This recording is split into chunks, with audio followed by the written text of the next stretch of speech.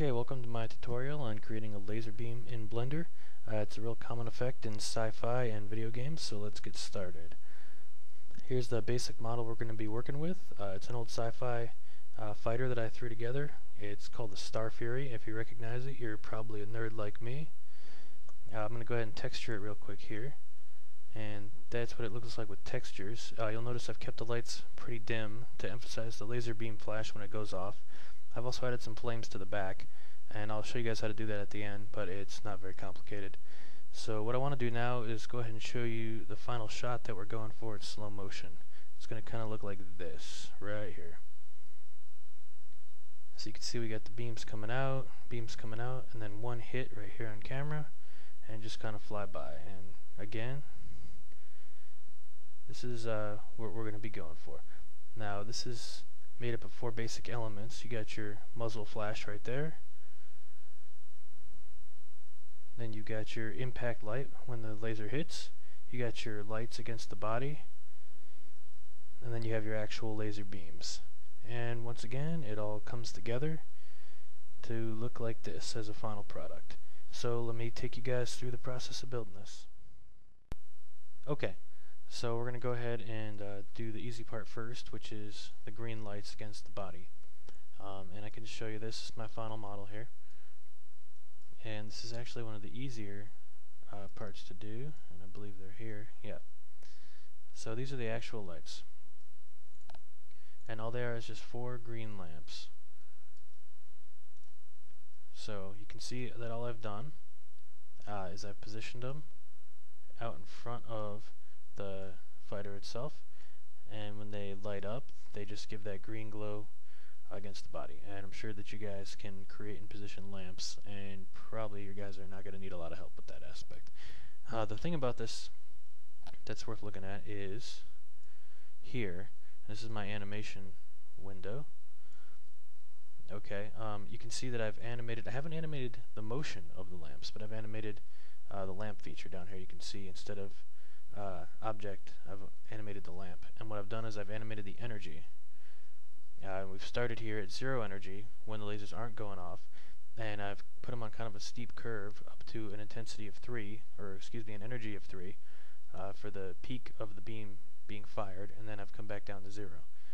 And so you can see that because each gun shoots twice during the shot, I've got a peak and then another peak, right? And so that's here for those, actually here, that's for the top lights. And then when I go to the bottom lights, you can see that they've shifted a little bit because they're offset by 10 frames. So first the top lights will fire, and then, well, not fire, the top lights will illuminate, and then the bottom lights will illuminate. And that's basically all I did. And then all you would do in order to do that is you'd go down here to your energy, set it like, let's say I know that this is my peak time and I wanted energy level 3, so I go down here, set it to 3, pick my color, and then I just go ahead and I hit insert energy, done. And really that's all there is to it. So that's pretty much the lights. Okay, before I go any further, I need to give you guys a quick intro if you're not familiar with the particle system in Blender and halo material in Blender. So I actually just opened up a new scene here, as you can see. So what I'm going to do is look at it, and of course this is what happens when you animate just the default screen in Blender. So I'm going to go ahead and add a material to this, material 1. I'm going to click the halo material down here. I'm going to render it again, and as you can see there are instead of showing the faces, they actually show up as halo lights, and I haven't done anything except for click the halo box down here. And as you go to the shaders tab here, there's different settings. Halo size, change your halo size, you get more of a halo effect around the particles. When you increase the add, you can see it's more intense towards the center. And when you increase the hardness, well, in this case it doesn't really do a heck of a lot, but it does do things depending on how you have it set up, and I'll show you guys that in a minute. So what you want to do here is use this to create a laser beam. We also use it to create the flame coming out of the back of the jet. So that's basically, and of course you can change your color to anything you want. You want something red, there you go, there's red, or in our case green, so light green. And I mean, for the best effect, you'd probably go ahead and change your world color to something approaching black, like that, and that'll just give you an idea of, you know, what you're looking at there for a laser beam. And as I said, that's really simple, and that's how halo particles work. So, or halo materials work, excuse me. So actually, the next thing I need to do is go ahead and show you guys how emitters work, particles rather. So what I'm going to do is just go ahead and, oops, we'll just turn this cube into an emitter. Actually, we'll just kill all the faces except for that one. Alright, that's our face, that's our emitter. So I'm just going to click this down here, which is the object tab, and I'm going to switch over to particles. I'm going to add a particle system. Okay. Oops, I'm not there at all. Okay, add particle system, and it's going to be emitter. We're going to create, say, 1,000 particles. That's fine. Start from 1, and that. And you can look up the Blender documentation for exactly what all of these settings mean. Normal just means how fast they're leaving the emitter, though. So we'll put for this like 40. Excuse me. And we're going to animate that. Alright, and as you can see, we've got particles shooting off of here now.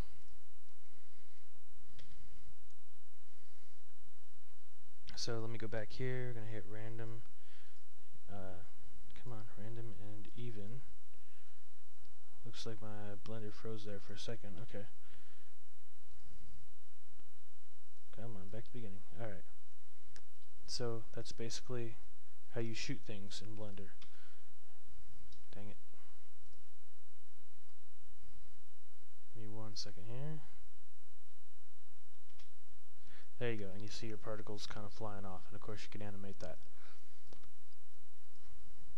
So that's a quick intro to the particle system and the halo material in Blender, and it'll let you understand what it is that we're going to be doing next.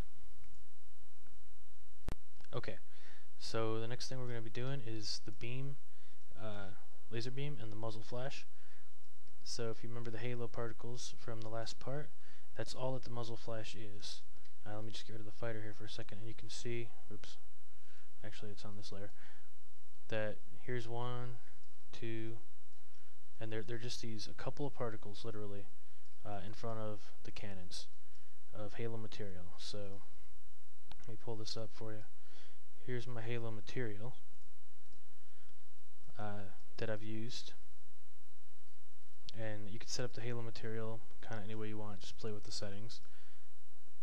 Okay, so all I've done for that is I've animated it similar to the way I animated the lamps, and I've animated the alpha and the halo size. This halo size should actually drop to 0, but it doesn't matter because the alpha is already at 0.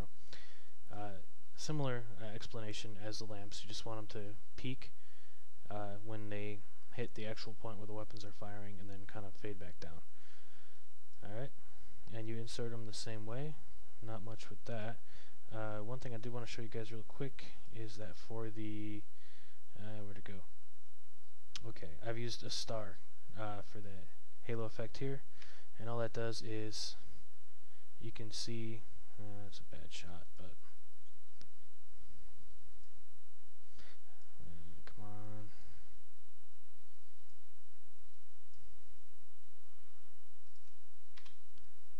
Okay, yeah, you can see that it just has a star coming off of the individual halo particles here.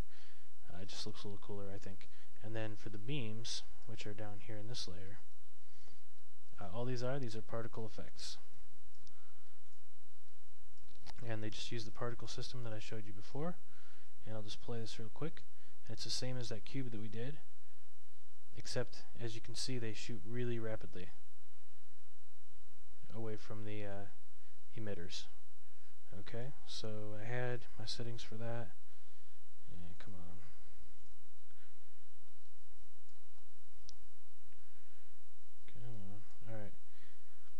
So I just used 500 of them. You go want to offset these so they fire at the right times. And of course, again, you can look up all these settings in the Blender documentation, and I just made them fly away really fast. And I actually had one set of, or one emitter for each shot, which is kind of a dumb way to do it. There's a better way I could have done it, but it does work. So, let's see if there you go, that's just the beam, and you can see that what I did is I used that add feature of the halo particle, and so because of that it looks like one solid beam instead of individual particles, which it actually is. So hopefully that gives you guys at least a quick intro to how to use halo particles or halo materials and particle systems to create the muzzle flash and the beam. Okay, there's only one more element remaining here, and that's the impact light when the laser beam hits the ship. And all that is a simple spotlight. And I've just rigged it. Dang it. Okay. It's a simple spotlight with the buffer shadow and a halo turned on. And so when you're looking right at it, that's a really bad example. When you're looking right at it, it'll just kind of show you. Where is it?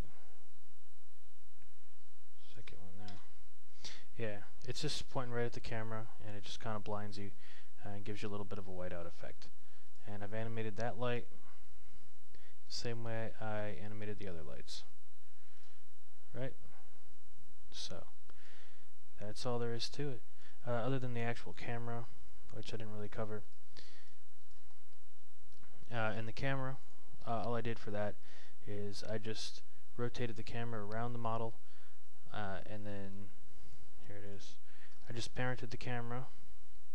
There's your camera. I got too much stuff going on, but it's alright. See, I just parented the camera to the circle so I can spin it. And then as the camera approached the point where it hits, or it gets hit, I just added a little bit of jiggle to it. So it looks like it got hit by the beam.